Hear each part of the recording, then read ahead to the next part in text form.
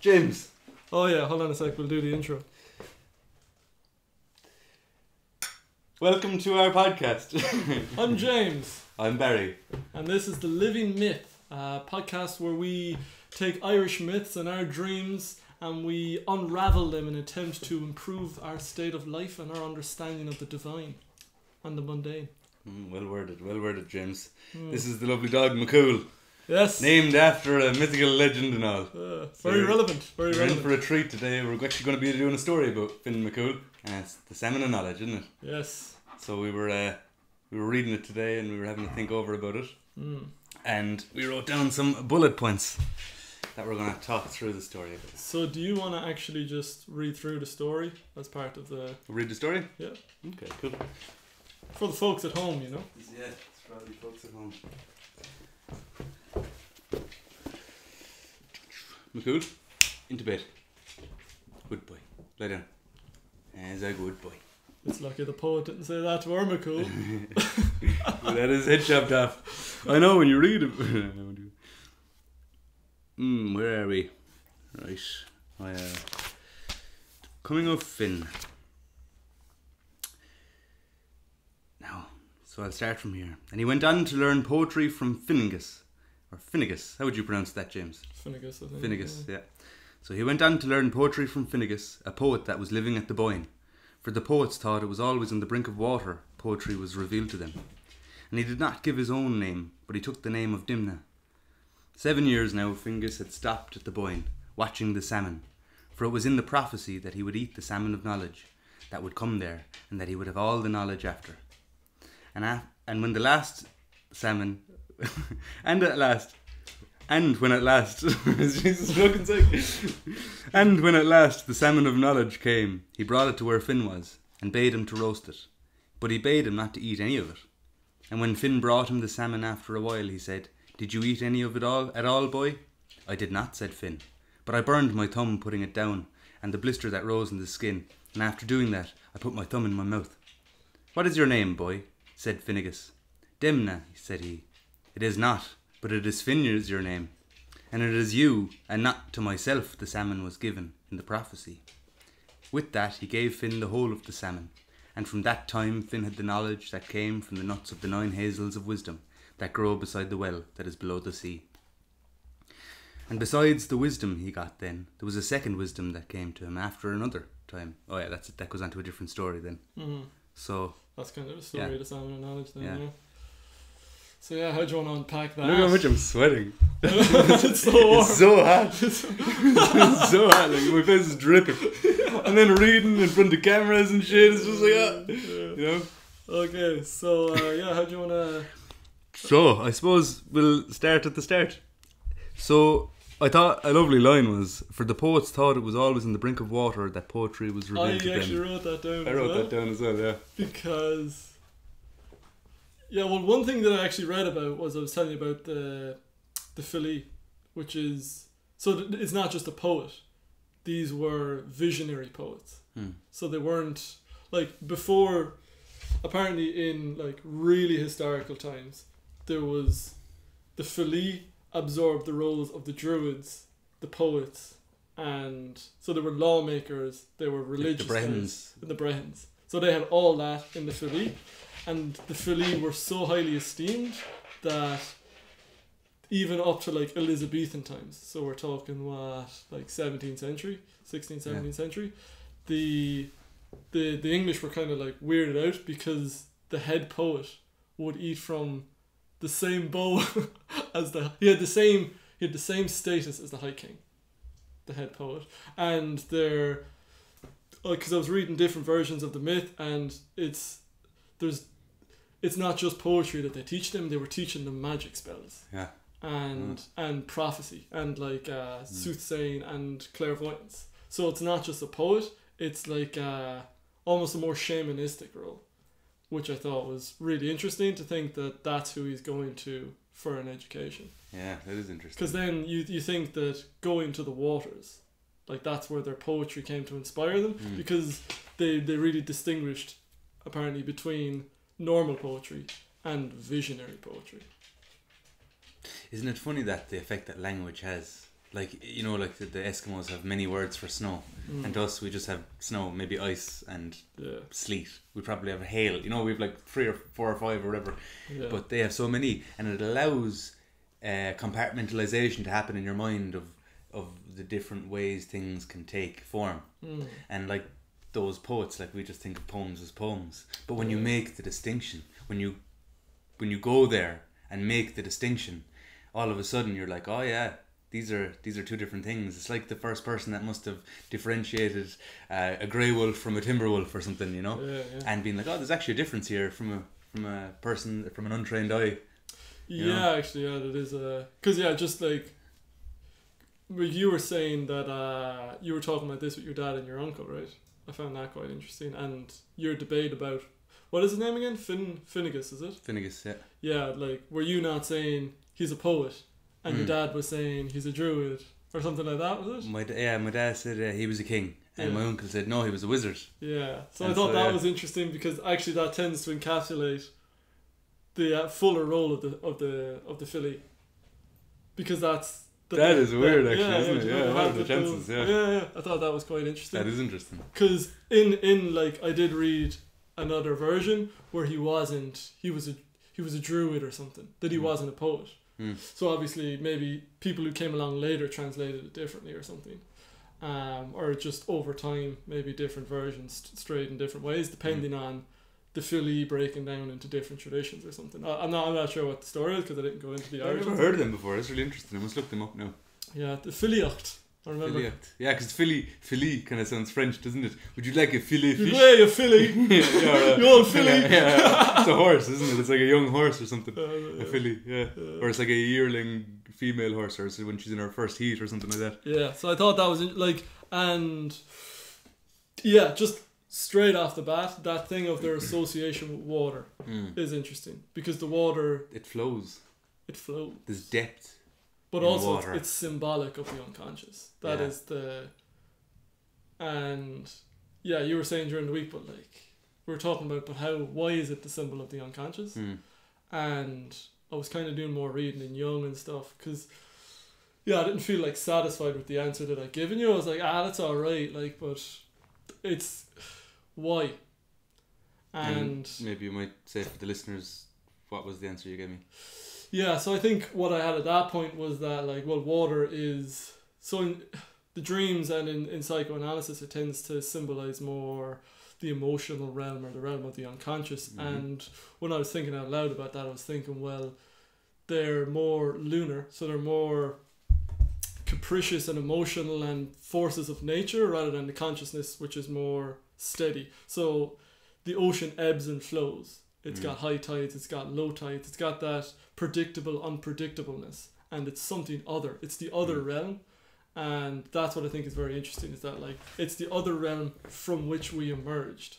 Like, but that's maybe an evolutionary projection that people wouldn't have traditionally known. Yeah, but you have evolutionary memories that aren't like normal memories either, as well, you know? Yeah, if you're talking about how deep it goes. Yeah, I mean, we did come out of the water there at some point, according to, as far as we know. Yeah. And it's still part of our mythology. If you just think that science is a mythology in itself, our mythology still says that we emerged from the water.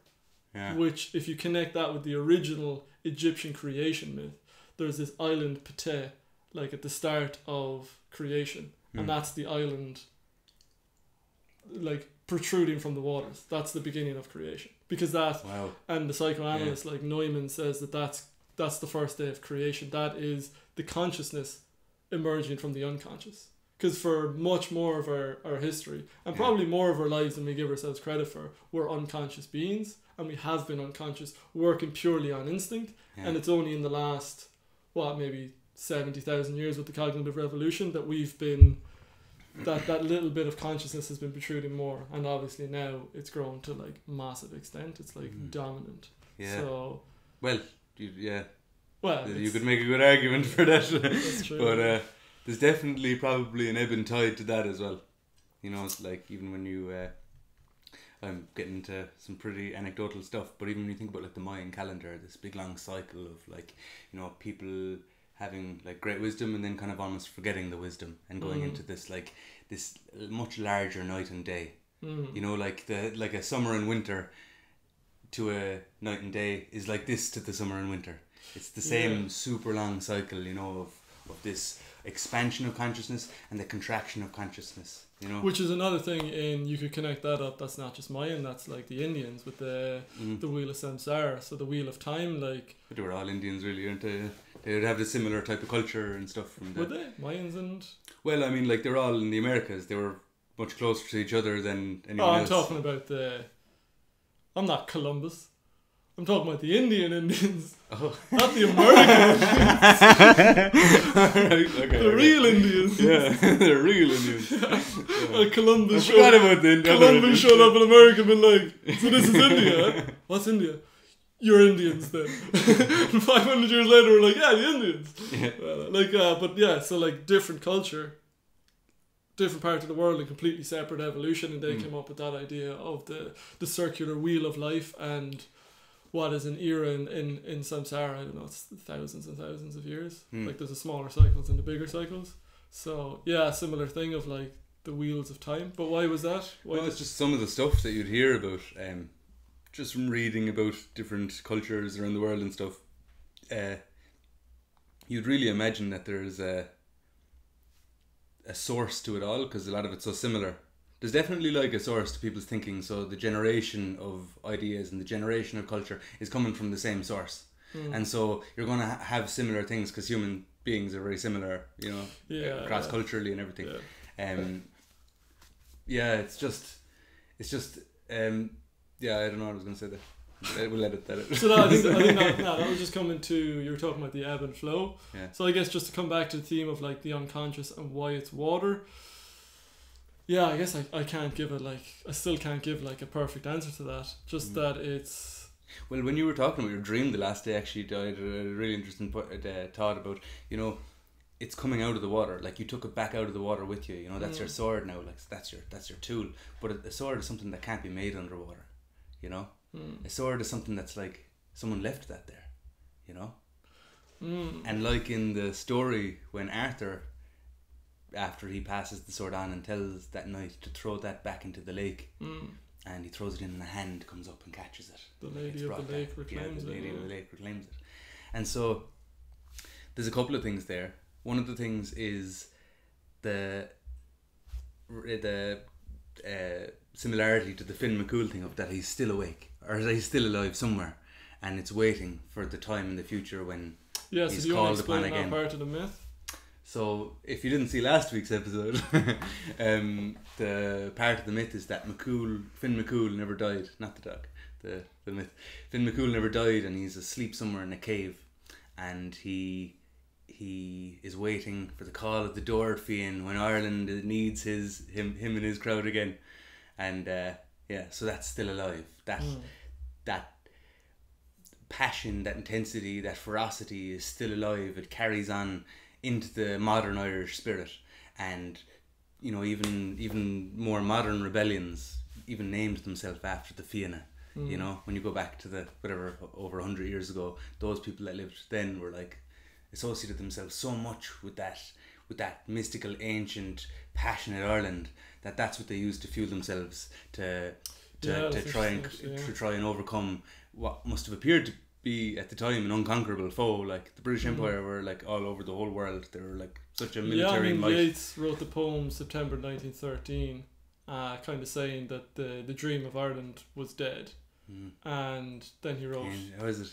Ancient Ireland is dead and gone. It's with O'Leary in the grave. Yeah. And then he comes back 3 years later and he's like, yeah, I was wrong. And just he even like, there's a guy he doesn't like, and he's like, you know, I don't like him, but I respect him for being a part of this and for bringing that vision of Ireland. And it is that thing, because that was a revolution, like the 1916 Rising, which is the birth of the Irish state. Well, the birth of the Irish state just a few years earlier. But that act wasn't carried out by soldiers. It wasn't a coup. It was poets. It was teachers. It was educated men being fueled by that energy from thousands of years before. Yeah, which is really I don't know. I find that quite a beautiful thing. Like, I get all riled up. It's like watching Braveheart or something when I start reading about all this stuff. Yeah. So back to the myth. Or actually, was there something we were meant to say there about the dream? So we were just talking about the dream. Yeah, we were just talking about water. You were kind of saying the sword coming out of the water wasn't made in the water, but it was reclaimed by the lady of the lake. Yeah, so it's like you got that. So it's like the lady of the lake left it there for you. You know, it's like the lady. It's like you know, and you, I suppose, carrying on the legacy of those who have gone before you into maybe delving into these things.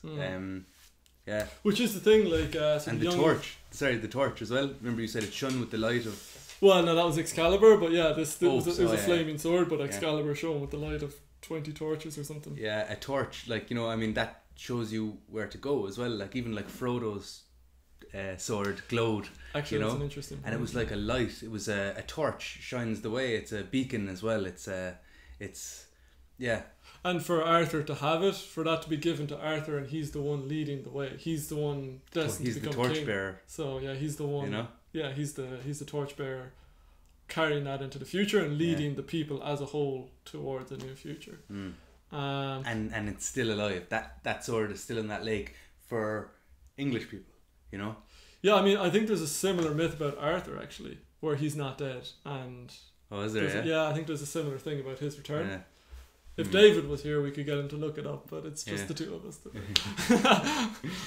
So yeah, I think just that sense, I guess the fundamental thing with the unconscious is that it's other. It's a different realm. The water is another realm from consciousness, and that's unconsciousness, not as a subconsciousness, not as something that's inferior to us, but as something that's more of a primal ancient thing, something that moves in mysterious ways that we're constantly connected to because we are water, we live by water, we need water. So it's that constant relationship. So it tends to show up like ubiquitously in dreams where people are dealing with emotions, where people are like people who are grieving and they have dreams of water. Like I knew one person sweeping water out of the house after a loss, and there was that dream of like just that thing of emotionality building up, and you having to sweep it out, and you having to clean yourself, almost clean your mind to come to grips with it. So it seems to have that thing of recurring thing of like emotions and the unconscious. So like the idea is, and it's the matrix out of which we came. The mother, it's the great mother out of which we were born, like that Egyptian myth. Consciousness is born out of the unconscious.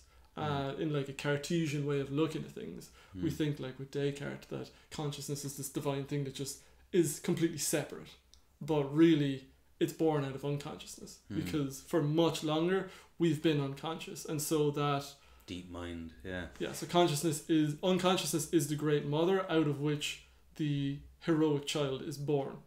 So it's just this, it's an island afloat on an ocean of unconsciousness, rather than something equal or superior to it. Well, it leads, like, that's another point that I found interesting about this, and it's the salmon. Okay, so the salmon, right, is the salmon of knowledge. You can compare that to the tree of knowledge. We might think about that in a second. So the salmon comes from is from a sea, and it goes up the rivers. It comes inland, you know. Yeah. The salmon comes from out deep in the ocean, and then it makes its way onto the surface, kind of, you know. It goes into very shallow streams to hatch its eggs, and then that's those little smolts, they're called. They live in the streams then for a year before they go back to sea as well, and they, you know, get a bit bigger and get a bit able. The salmon in this story got its wisdom imbued into it, or it became the salmon of knowledge because it ate from the 9 hazels of wisdom next to the well under the sea. I thought, the well, like, I thought that wording was very interesting. The well, is it the well under the sea? Though I'll tell you now. I think that's exactly how I read it as well when I read the Lady Gregory version.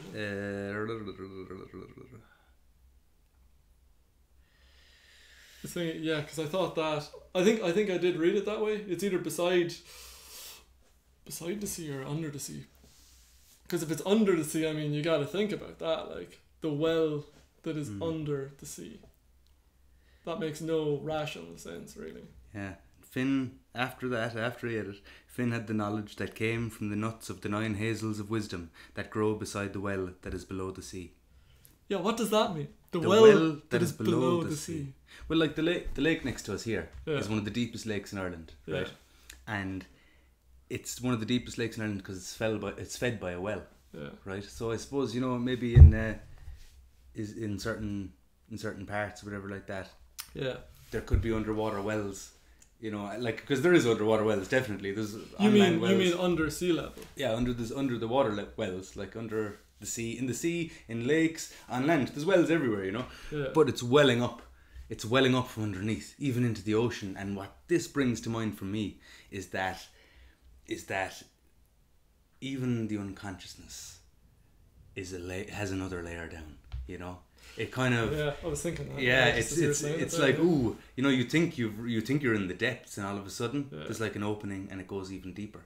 It's just it's this giant. You're on a giant turtle on top of a giant turtle from top of a giant turtle. All the way down. You know, yeah, it's all the way down. Like, you know, cutting through that shit. You know, yeah. It's the 9 hazels. Another thing I found interesting is that hazelnuts, and salmon are both considered brain foods. Like now with omega-3 fatty acids. Is hazelnut considered that? Yeah, nuts are considered like a brain food as well. You know, nuts like eggs, fish, things like that. Yeah. Especially salmon. Definitely. Yeah, massively salmon, yeah. And the hazels that grow under, yeah. But to come back to that point there, what you're saying with the levels, like in Jungian psychology, you've got the consciousness, then you've got like the personal unconscious. So these are the dreams that will have like the people you see day to day, and it's kind of, it tends to be about your own life, and it's in that pattern. And then there's the collective unconscious. So that's like the level that's deeper, and that's the level where your dreams become like mythic level. They're stories, and this is where the Jungian analyst this is where Jungian analysts are supposed to exist. It's the dream within the dream. It's the inception, isn't it? What do you mean? Like, okay, so down there is a well. So for things that live there, like we don't live there, but there's things that live there, you know. There's things. Is there, like, what you mean live there? Like entities, beings that live in the unconscious. Yeah, like parts of yourself are fragmented, and you know, when you consider yourself as a whole, you consider, I'm Barry Flanagan, you know, I'm a complete human being. I like to think of myself like that. I am a unified creature. But, you know, as you find out when you start exploring yourself a bit, you know, you're made up of many parts. Yeah. And those parts live independently within you. And the things that live inside in you might have a consciousness of their own. Yes. Like each cell has its own mitochondria, you know?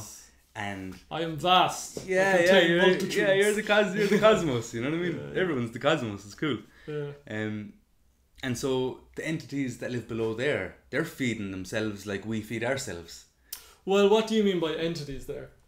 The parts of yourself that live in your unconscious, or possibly the collective unconscious, like old parts, old creatures. What that makes me think of is, you know, when you hear of someone becoming like a mother, and like, I know I was chatting to someone and she said when she became a mother, something just switched inside of her. And it was like something different unlocked, and she was a different person. Not like entirely her personality, but her approach to life, her sense of herself changed when she became a mother. And that's how much more primal, how much more buried in the collective unconscious can you get, because you couldn't tap into that energy day to day unless you become a mother, unless something switches in you that you go boom, you know what I mean, and you go like, because that's like, you think of the collective unconscious as the things, the parts of the psyche that are collective to humanity and that go back generations, and that, like, nothing is going to be more collective than the sense of parenthood. That's an ancient energy because that's the very thing that causes it to be passed on. So there's certain roles that people take on, and when you think of the collective unconscious versus the personal unconscious, like personal unconscious as the forces of your current culture. So if your culture tends you towards like even just like desk work, or even towards, like, you know what I mean, you find your niche within that society, but there's a more fundamental level. So rather than the levels of your culture, which can change from, say, Persia 500 BC to like Ireland in 2020, You know, you're very different culture, but there's a fundamental bedrock of what it is to be human, and those are the energies that live in the collective unconscious. And that would be the kind of, like, when I think of an entity, like that energy awakening, like a mother energy, or what else would be that fundamental? You know what I mean? Yeah. Like the child energy is the most natural archetypal energy to arise. That's a really good point, and that's a great example of an entity that can live there. You know, waiting to be awoken. You know, it's it's in a dormancy, and there's lots of things that are in dormancy. There's lots of things that aren't in dormancy too. There's lots of things that are alive and well down there, and the sea monsters down there, and So I think even the sea monsters are dormant though. Like, so I was chatting to you about those dreams that I have where the dragon is in stone, and that's a form of stasis. You know what I mean? It's like in the Lord of the Rings or in the Middle Earth world where trolls, if they're out at daylight, then because they have to be out at night, and then if they get caught in the day, they turn to stone, and that's got mythological antecedents. So they turn to stone, and that's the thing, is that like it's ossified. Yeah. It's something that's not yet awoken, or it's something that's ancient that's fallen asleep. So I think that even ancient things can still, like those energies, like I'm not experiencing a dragon, but the dragon is a primal, deep collective unconscious experience. But I think that can awake. I think that can be sleeping as well. The sea monster can always be, you know. Well, there are sea monsters, you know, and like, I mean, you look at horrible people like Ted Bundy, for instance. Like, that's a sea monster. You know what I mean? That's something that came up within him, because, you know, like, for example, not to digress for too long now, but Ted Bundy was had a nice childhood. You know, like he had like he was like, he had an okay life. It wasn't like he was grew up and had this really awful time of it and was bitter at the world. No, he just. I think there was just, because like from even his childhood friends were like, Jesus Christ, he was alright, like, you know, his parents liked him, you know, he was like a fun kid, you know, he was like running around playing with all the others, like there's no difference. And then at some point, he's just like, maybe a sea monster came up within him and he didn't make it conscious, and so it was a Sounds monster like of identified with it. it was a monster of the deep or something.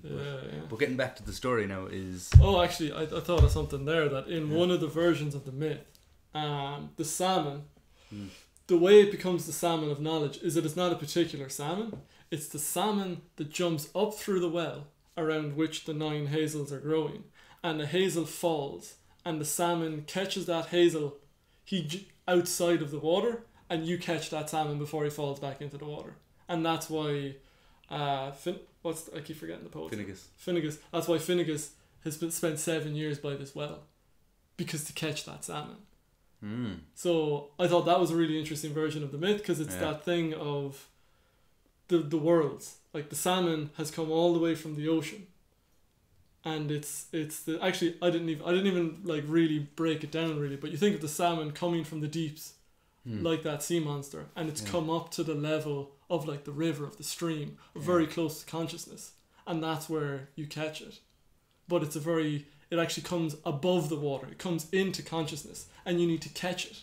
It's a slippery fish. You got to catch it before it slips really back into unconsciousness. That's really good. Yeah. And then the salmon as well is trying to eat from the conscious world. He's like the hazel. Let's say in this particular story, this version, the hazel tree is above the water. Yeah. And so it's of the conscious world. And actually, I saw it's the fruit of consciousness. Because it has an ancient association. The hazel has an ancient association with wisdom, apparently, in Celtic tradition as well. Yeah. So it's the wisdom of consciousness. It's feeding the unconscious. Yeah, it's where consciousness and unconsciousness meet. Is where you get the knowledge. Oh. Yeah. That's interesting. And you think of the hazel is like the tradition of the Philly, of these ancient poets teaching from master to apprentice, yeah. And in Finn Mac Cumhaill you get that salmon. You know what I mean? Like he's the thing rising, because within him there's all these.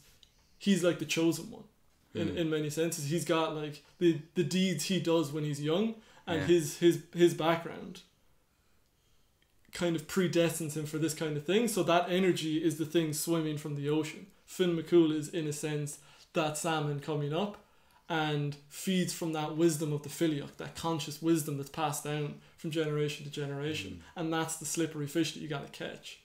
And yeah, I thought that's that where he was was sent to the poet to get a good education. I suppose, yeah, a fellow like Finn McCool, from when he was born, he was in danger of his life being taken. Yeah. And so a person like that, I mean, if you're waiting for the axe to drop, you might as well go for gold, you know, because you got nothing to lose. You could be dead any day. These the band of serious warriors, they don't play around, you know. They were hard guys, and if they had it out for you, you know, you can be pretty sure that like your time was limited.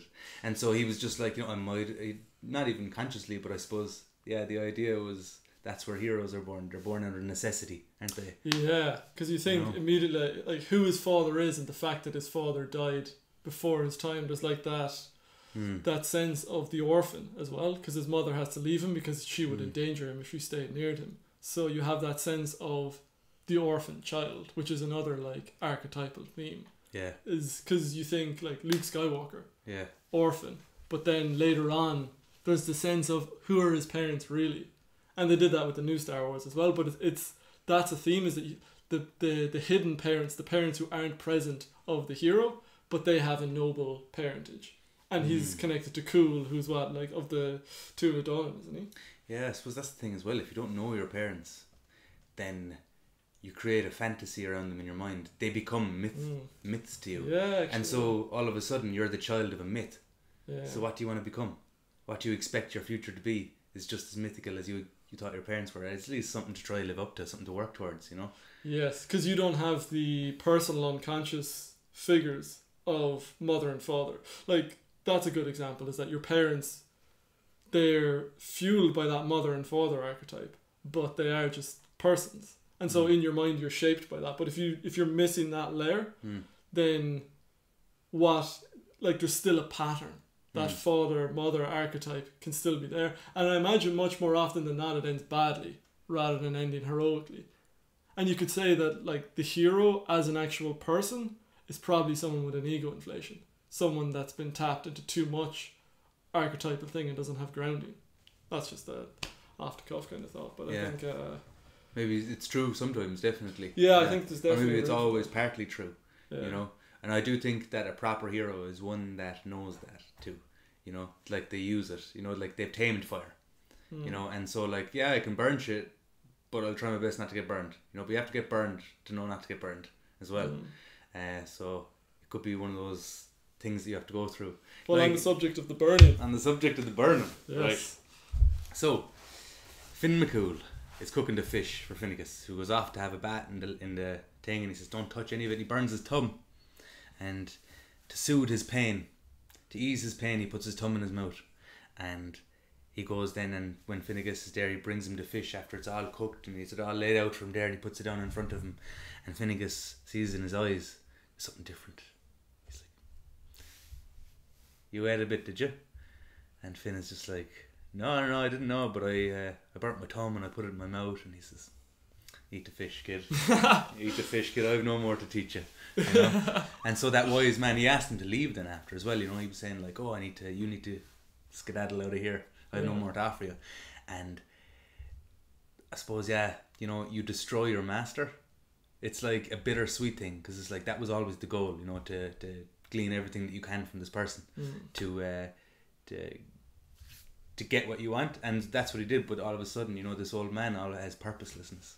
You know, it's almost like the death of that man is put into the strength of the youth of Finn as well, you know. And even Finn in the prophecy was always supposed to be Finn, like a tall, fair-haired man, you know. And then as Finn McCool, after he was thinking that, you know, and the line started to tug on the rod, you know, and so it was always for Finn. Finn thought it was Finnegas, and so when he said, "My name is Demna," he says, "What's your real name, boy?"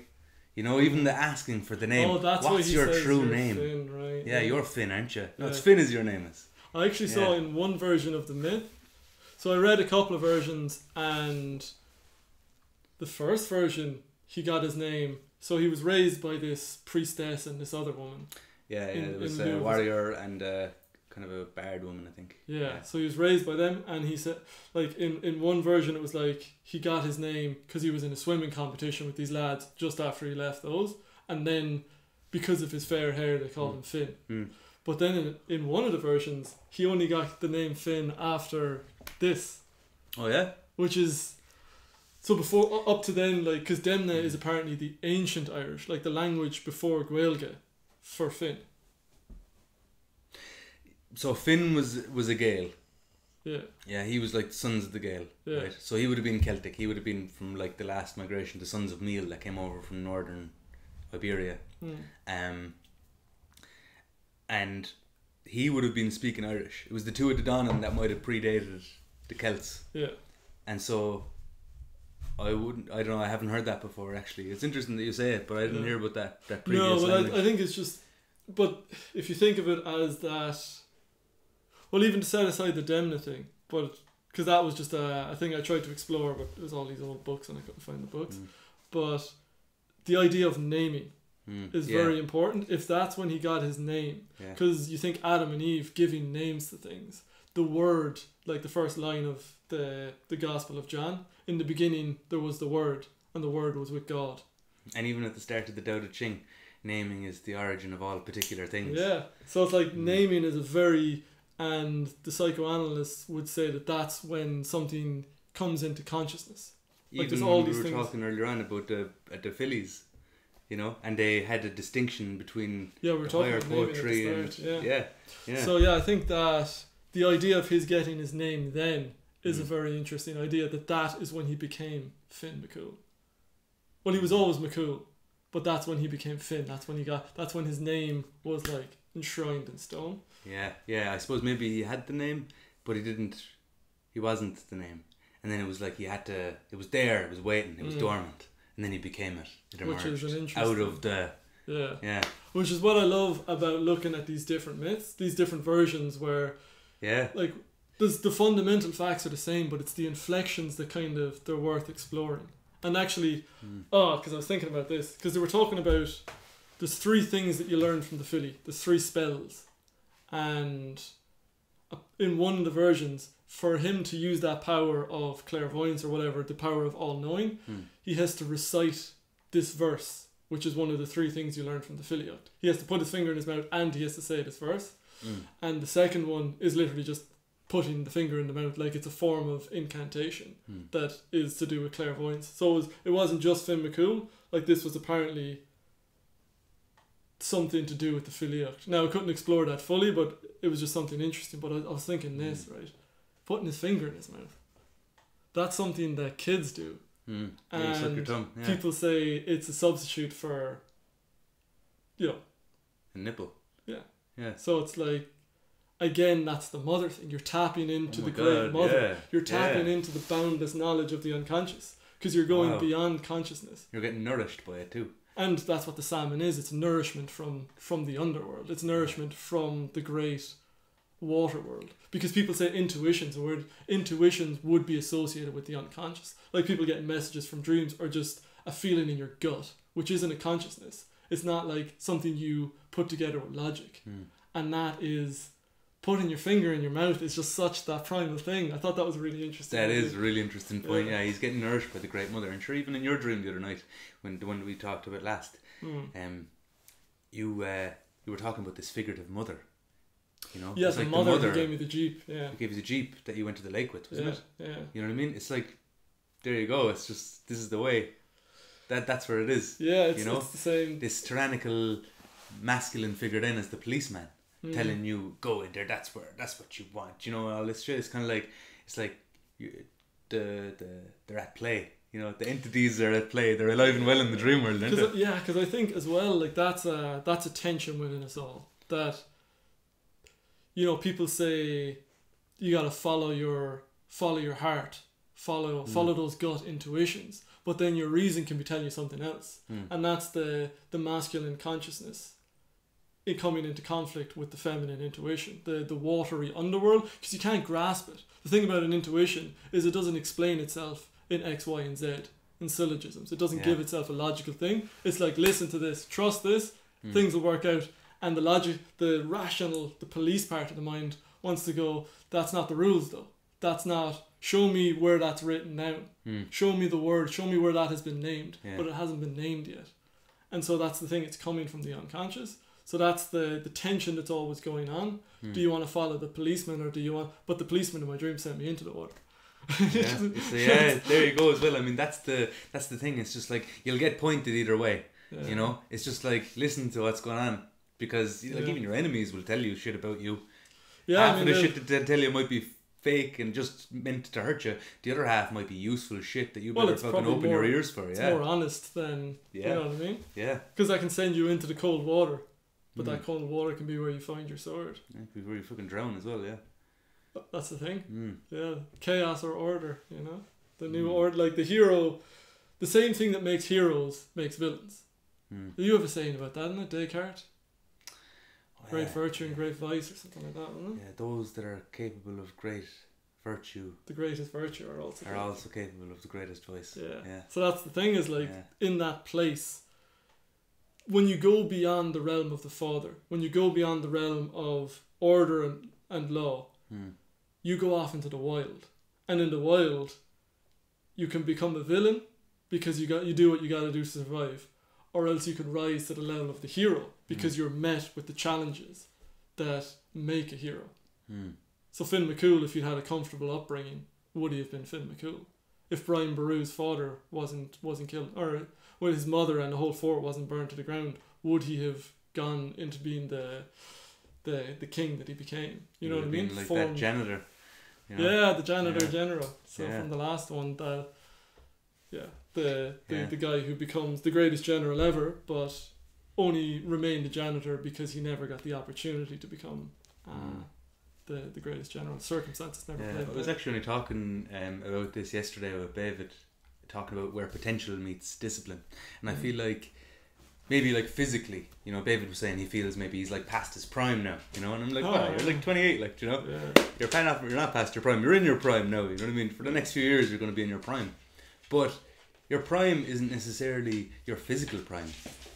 Your prime is where your physical prime meets your mental discipline, because that's when it's actualized, you know, and so that's what you should consider your real potential. And I think that would be a helpful thing to do in people's lives as well, because if you realize what you can actually do, you're more likely to take action, because you're like, ooh, this is the chance that I have, you know, I better get disciplined, otherwise it's just going to slip through my fingers like a sand, you know, and like an hourglass, it's just slipping through, and it's passing, and I think because we've talked about this before, that your energy is probably highest as a teenager, but your prefrontal cortex isn't developed enough, so the wildness of the Red Knight's energies, like you've got these energies just flowing through you because they're just waking up, and because they don't have the like differentiation of later on, they're kind of just like wild horses.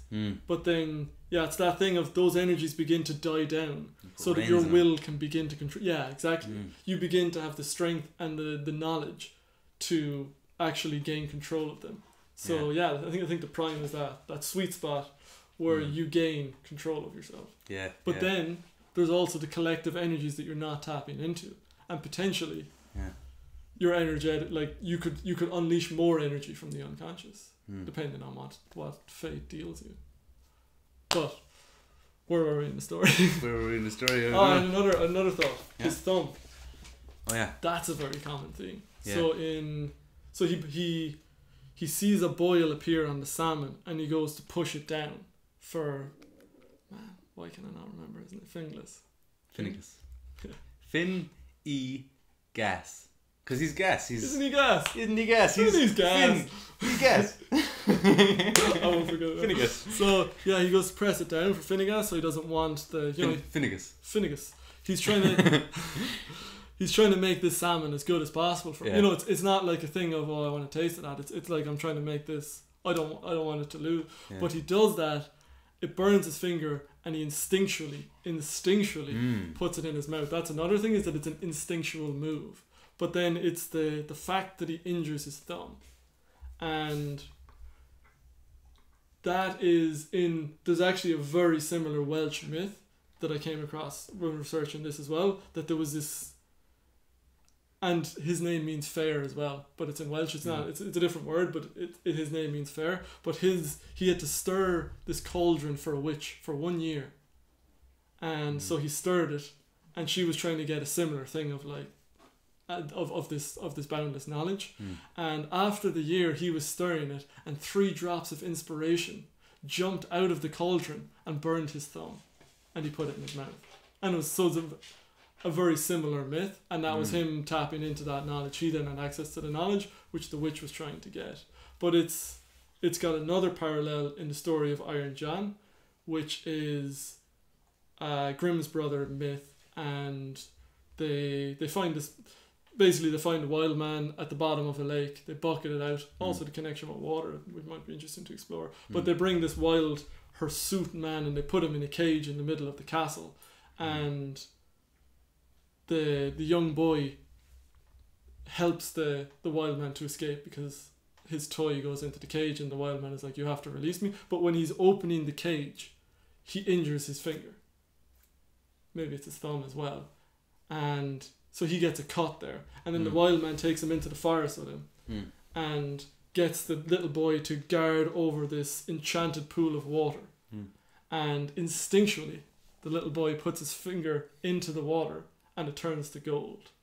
And I think that that's an interesting connection, because in the same sense, that the gold is the symbolic thing, but we see a tangible form of that turning to gold, because for Finn Mac Cumhaill, it turns to gold in his mouth. He has access to this boundless knowledge. That's the divine wound. He has all the wisdoms of the nine hazels at the well under the sea. Which, or if you want to go by your story, which is a hazel is something that grows in the earth. Yeah. And that's, like we said, it's the two meetings, but it's also like this fire there too. So this fire, it's came from the water. It's catches him in the air. It's fed by the earth, and he catches him in the air. And also, you need the air to have the fire as well. I don't know. Yeah, it's like it's the coming together of everything. Yeah, and it's the.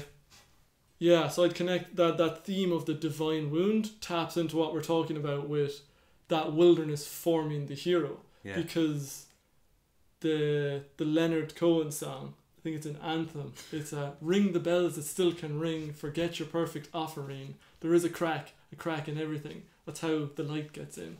But there's a Rumi line as well, which is, I'm guessing, where Leonard Cohen got his inspiration, which is the wound is the place where the light enters you. Do you have that written down here? The crack that lets the light in. How weird is that? But the crack that lets the fucking light in. Rumi's version is it's the wound that lets the light in. And that's the same thing as what we're talking about here. It's the divine wound, and that's the place where his inspiration enters. What are the chances of that? Yeah. What are the fucking chances of that? That is weird. Yeah. Great minds. Yeah, and it's like, and it's as well, I had a, I was thinking, I think I had to remind myself here,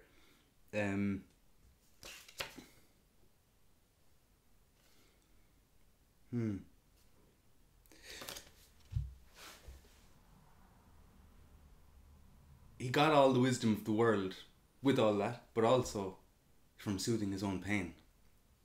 He had a pain, he had a hurt, and it was like, and he looked after it himself, and it's the pain that he was trying to soothe is where he's getting all the wisdom from as well. It's like that deep well of pain, because like pain can well up inside you as well. Pain can well up inside you. Yeah, tears well up, they're it's water again, it's like and when he soothed himself, he learned how to nurse his own wounds, and that's when he got all of the knowledge of the world. Because for me, I think that a lot of the knowledge of the world comes from learning how to heal yourself, how to look after yourself, how to maintain yourself as a proper individual. Yeah. And I think, the fact that it was unintentional as well, it's just like he kind of stumbled upon it.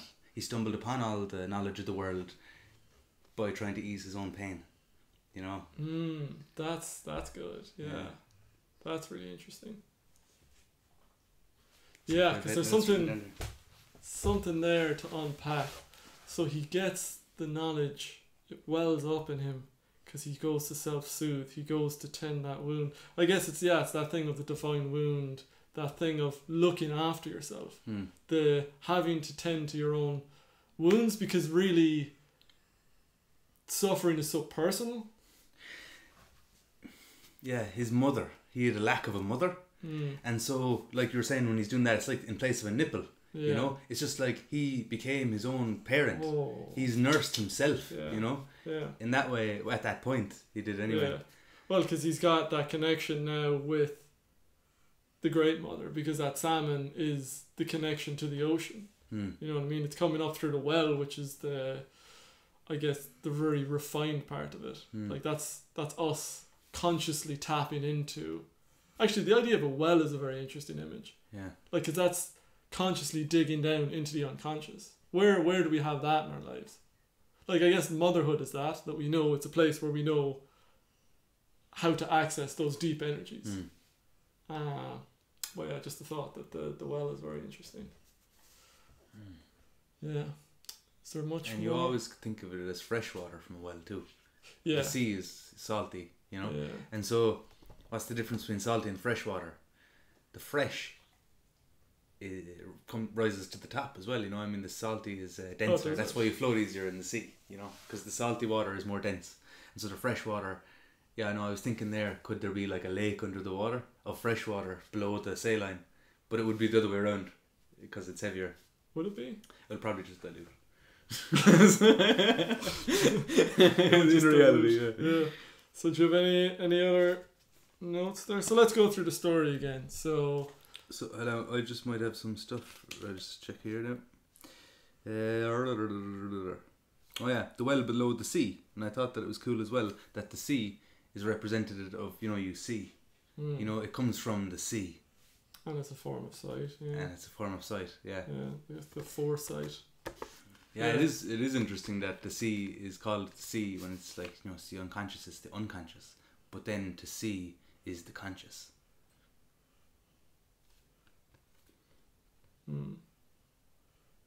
Yeah. So is there any part of the myth we haven't covered?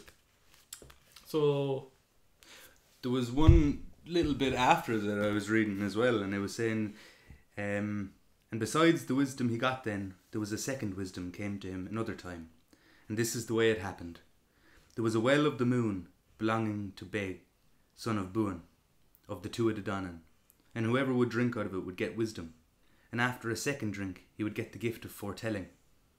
And the 3 daughters of Beg, son of Buin, had charge of the well, and they would not part with a vessel of it for anything less than red gold.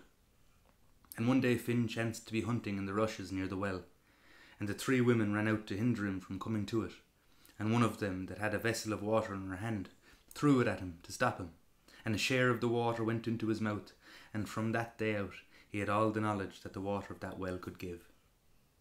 And he learned the 3 ways of poetry, and this is the poem he made to show he had got his learning well. Oh, that's the poem from the May, yeah. That's the poem. Ah, okay. What you reckon's going on there? Well, the one thing that jumps out at me is that idea of red gold. Because it's worth red gold. It's worth. That's the thing that they'd accept. But you think the implication, like red gold. Well, red obviously has the connection with blood, but also in the alchemical work, there's 4 stages, 3 main stages, which is the nigredo, which is the blackening. So you turn the prima materia black first, then you whiten it. So there's the albedo, and that's the whitening of the rock. And then there's the rubedo, which is the reddening, which is the turning it into the philosopher's stone, the elixir of life. So that's the red gold. You know what I mean? There's an alchemical thing there. And I guess it's connected, like thinking about red gold as well, the connection with blood, that's like the connection with your most vital force. You know what I mean? If you really tap into your blood force. So that's just something that comes to mind there with that. Again, a well, again, wisdom. Yeah. He catches it in passing. And again, it's an instinctual move on her part. It's an accident. It's like it stumbled upon him. Yeah. It was like she just threw it at him and it happened to go into his mouth. Yeah. You know? Because that's her trying to like ward him away. And yeah, I found that. The unconscious, he was almost unintentionally assaulted by the unconscious. You know? And even the Tuatha Danann, they were from the underworld. They were people of the underworld. Oh, really? I suppose at that time maybe they weren't, but they were then eventually, you know. Like they went in, they're the Fae, they're the She, you know. Are the Tuatha Danann the She? Apparently so. I did not know. Oh no? No, that's bad. Well, they turned into the She. Yeah. You know? Maybe that was just a way for them to integrate as well, you know. You wouldn't know, because a lot of them did, like in the stories in this book, they say that there's not a man of the Fianna that didn't have a sweetheart at the Tuatha Danann, You know? Oh, really? Yeah. So they were, I mean, they were with each other. Like they were, you know, maybe they were just a different wave of Celts. Who knows? Yeah. But they were supposed to be a small dark people, so maybe not. I think they were North Africans. I think that's where they get the Shenos from. You know? And the wiliness. We're actually Africans. Pasty Africans. Well, the old fairies are. Yeah. Well, there's a bit of that in us. Yeah, I mean, I think that's I don't think I have much more to add to that. Yeah, I think that's a good story. Yeah. So if we can sum it up, what is the story of Finn Mac Cumhaill and the Salmon of Knowledge about? Peter, will I read it again? We'll read it again and we'll give an Yeah. overall summary. Yeah. Okay.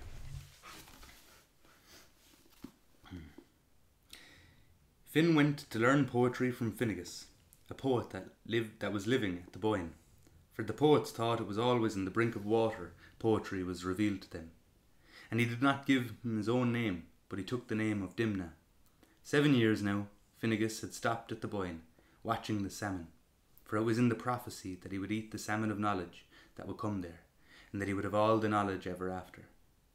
And when at last the salmon of knowledge came, he brought it to where Finn was, and bade him to roast it, but he bade him not to eat any of it. And when Finn brought him the salmon, after a while he said, "Did you eat any of it at all, boy?"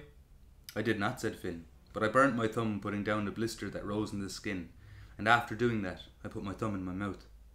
"What is your name, boy?" Finnegas said. "Demna," he said. "It is not, but it is Finn your name is, and it is to you and not to myself the salmon was given in the prophecy." With that he gave Finn the whole of the salmon, and from that time Finn had the knowledge that came from the nuts of the 9 hazels of wisdom that grow beside the well that is below the sea. Okay, so if we're going to give an overview summary of that, I guess, what is the story about? It's the story, it's a connection for me, it's a connection with the deeper intuition, because consciousness isn't really where deep wisdom and knowledge comes from. If we're talking about knowledge of intuition and following your heart and really having a deep connection to that, the sense of the salmon, the thing that comes from the ocean, the depth of the unconscious, and forming a connection with that and being able to tap into the wisdom of the deeper unconscious, of that collective unconscious, of the boundlessness of your being. That's what it seems to me, is it's him forming that connection to the Great Mother, like that thing of mimicking the nipple, of like going in and tapping in and seeing that. For me, it's that visionary thing that comes with like almost like the wisdom of dreams kind of thing, that like that psychotic state of dreaming and visions. And I feel like it's him forming a connection with that, which enables him to tap into that wisdom throughout his life. And that's the lesson of becoming the filiocht, the part magic, part poet, part druid or part Breton, lawgiver, because those laws are also coming from the unconscious. That's what I like about the Fianna. They had a high value of a good education. There was like 12 books of poetry they had to learn off by heart. Before they were allowed in. A lot of other feats as well, physical feats and everything like that, but wisdom and intelligence was highly prized among the Fianna. It wasn't, you weren't, brutes just wouldn't get in, you know. They were sophisticated and they were educated and they were wise guys. That's interesting. Yeah. So it's a connection not just to knowledge of power, it's wisdom of something deeper. And again, it's the marriage of the conscious wisdom of the hazel trees and the depth, the refinement of the salmon, which by an amazing feat of nature can find its way back to exactly where it came from. It goes all the way upstream, and it goes against the grain that is natural to water and to everything else. It's almost like a defiance of nature in some way. Things normally go down. You normally repress memories down, but for stuff to come up, that's like true wisdom. So I feel like it's that connection of the wisdom of the unconscious with the wisdom of consciousness, and that's where that connection, and like what you're saying there, the Fianna prizing education and knowledge and wisdom, that's that meeting of having the knowledge to bring people to water, and at that point having the patience to learn, and the salmon of knowledge coming after 7 years of waiting. So I think that interesting thing, because that's a great thing for a leader to have. And I think that's definitely what I'm seeking with dreams, is that wisdom to know how to proceed in life. Not just going by my logical consciousness that's conditioned by a society that's out of whack with its instincts, but to tap into the deeper, constant, the greater wisdom of the entire psyche. Timeless wisdom. Yeah. Yeah. Yeah. So trying to tap into wisdom that. is like the mechanism and through which you gain knowledge too, you know. Wisdom is like, it's it's something that you don't choose, it's kind of chosen upon you, isn't it? Yeah. Like you get that water in you somehow, you know. Yeah, and it's integrated. It's an integration. It's funny, we're like 97% water or something, and we're also like 97% unconscious. You know that? And on that note, shall we wrap it up? We shall. I felt like there was one more thing I was going to say. I suppose my summary of the story would be it's very transformative. He went to get an education, and what he found during his education destroyed the need for an education. It's like it gave him the mechanism to give himself an education, you know. That's an interesting, because if you think, just one more like aside, is that like you think of education, and especially now in this time, that we're re-questioning our premises about what education is, because now it's like, well, all that knowledge is on Wikipedia, so why are we memorizing it? And not that I necessarily side with but I think that the wisdom is to teach people how to learn. You know what I mean? Because you can bring the horse to water, but it's teaching the horse to drink. You know what I mean? So that whenever he finds water, I think actually probably a better one is you can teach a man to fish. You can give a man a fish and he'll eat for a day. You can teach a man to fish and he'll that's a good eat for his whole life. That's kind of the perfect. And it ties in with everything. That's excellent. So it's that thing of he learned how to fish. He learned how to feed himself. Yeah. And that's rather than just learning the wisdom from Finnegas. Well, hey, you're getting it. Took to the end of the podcast, but I got it. If that's all you got from it, that's really good. It's the transformation, isn't it? It's the boy becoming the man, or at least the boy not needing the man anymore. Like he's on his way to being a man, and before he can take up arms and become the leader of the Fianna, he has to get wise. You know. That's cool. I like that. That's a good place to end. So that is the end of another podcast. I guess is this podcast number... Well, it's 2. I know at the start of the last podcast we said that was podcast number 2, but that's because we did a trial run, and that trial run wasn't publishable. Is that the last one? Remember the first one we did? I can't even remember what we were talking about. Remember we did the test one and David was asking us questions and it was like, it was alright. So this is... You must watch that back. So this is really podcast 2. And so Finn Mac Cumhaill. And do we know what we're talking about the next time? We don't, but we'll sit down and we'll work that out.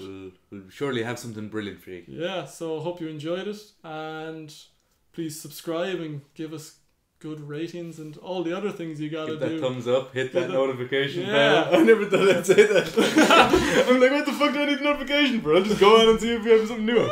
Don't bother hitting the notification bell, don't. No, do. Yeah, I do, Do. Make an exception.